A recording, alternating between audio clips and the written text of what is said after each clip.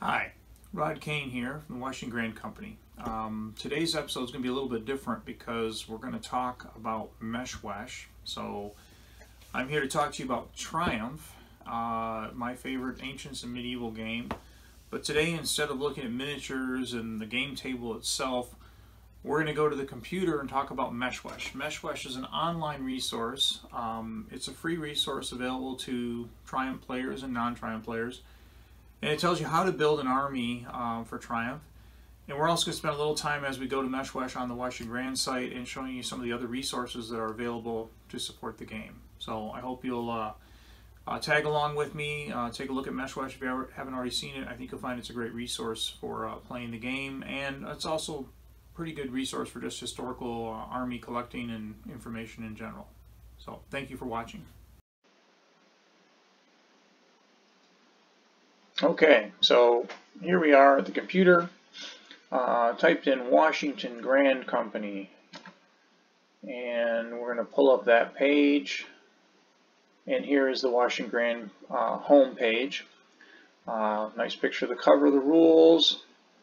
Obviously, critical links like where you can get the printed version, where you can get the PDF version, Scale Creep Miniatures, Wargaming Vault. Today we're going to talk about Meshwesh. The primary purpose of this video is to discuss the Army List database, which is online. But I also want to mention there is a link to a forum here, so if you got questions about the game, this is a great place to go. Although the Facebook page is also very active, so another great place to go.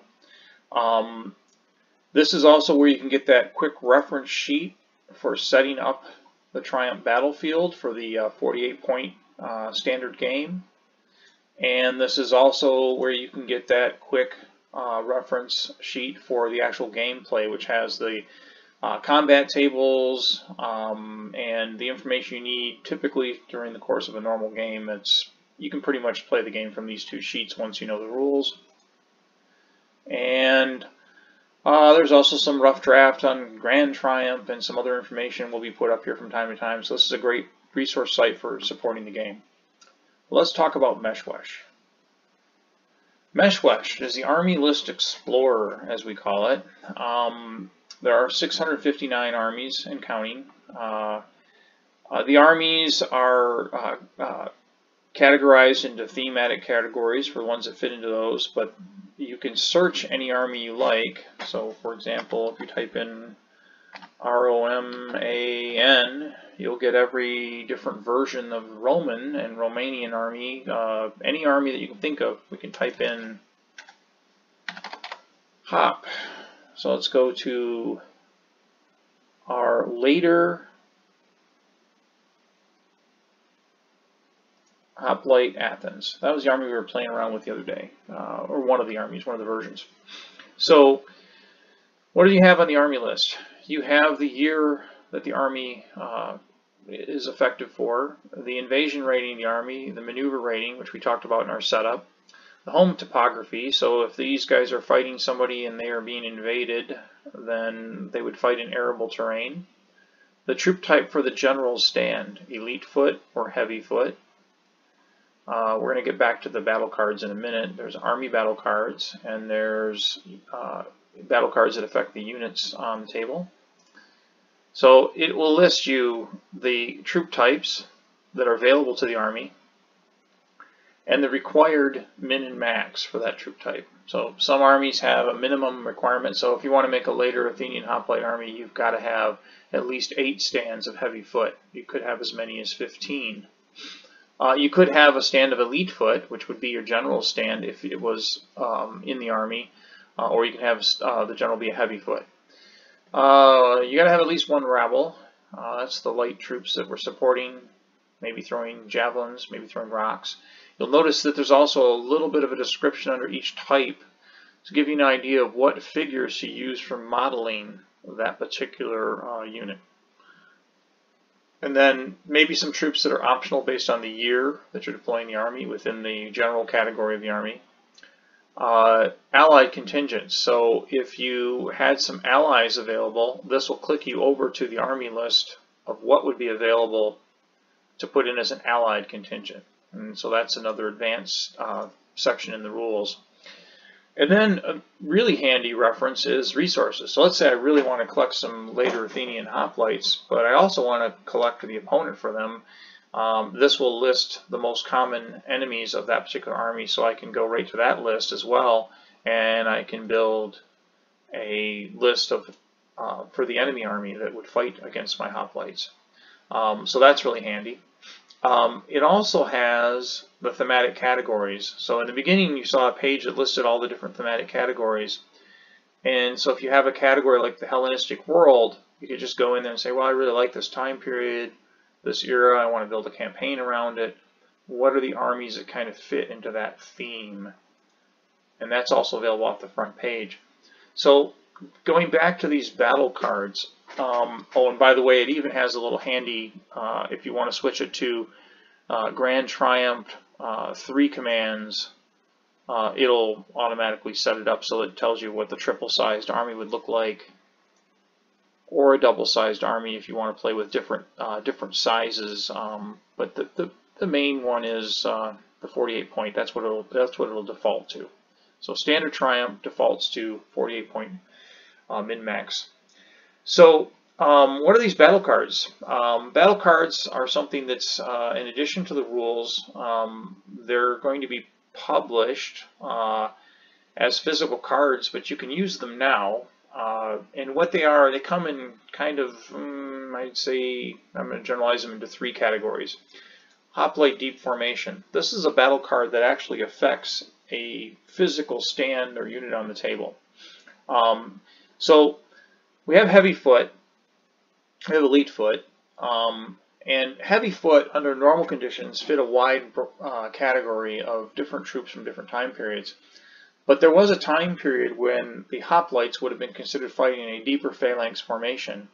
So rather than have a specific formation or specific unit type for just that period of time when they fought in this particular formation, we call them Heavy Foot because it fits most of their performance in our rule system. But for this to represent this deep hoplite formation during this time period from 371 to 225 BC is how this is actually applied.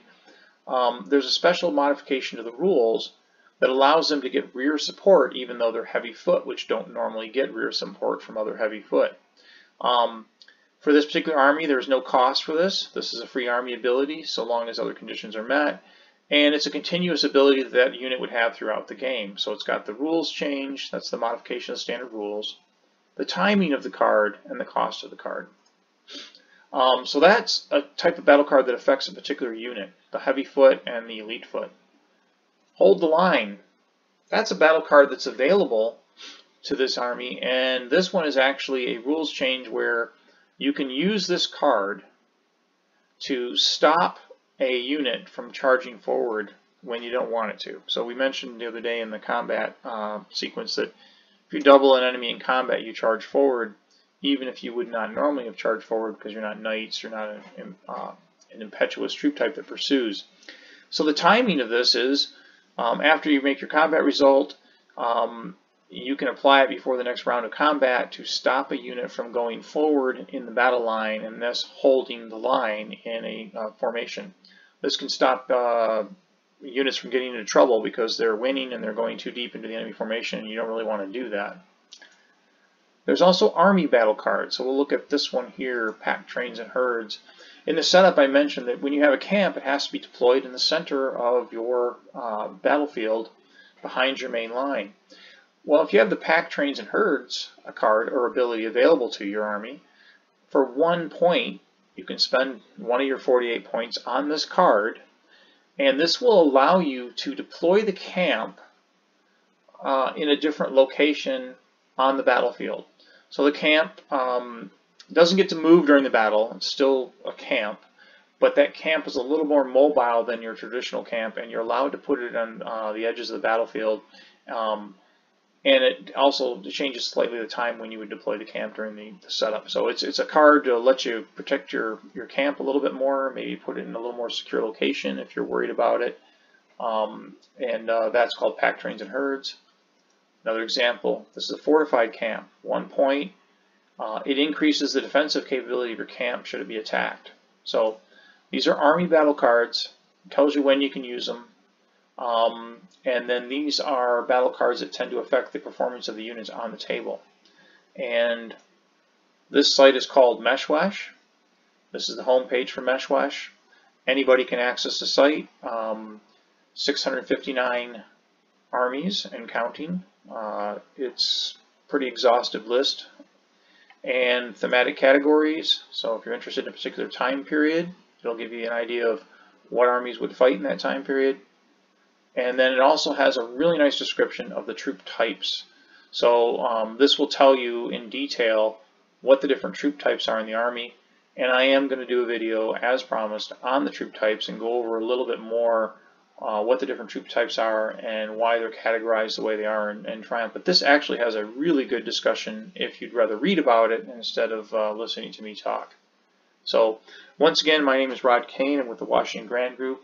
The game we're playing is Triumph. I really appreciate you watching, and I hope that you'll take time to go out and look at Meshwesh. I think it's a great resource for the game, and I think that it's also a really great resource just for ancient and medieval wargamers in general. So thanks again for watching, and we'll see you on the next video.